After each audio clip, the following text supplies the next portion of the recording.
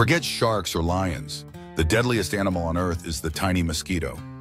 While it may seem harmless, this insect is responsible for more human deaths each year than any other creature.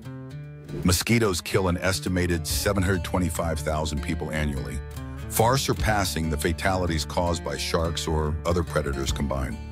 But how does such a small insect have such a massive impact? The answer lies in their role as disease vectors. Mosquitoes transmit deadly diseases like malaria, dengue fever, Zika virus, yellow fever, and West Nile virus.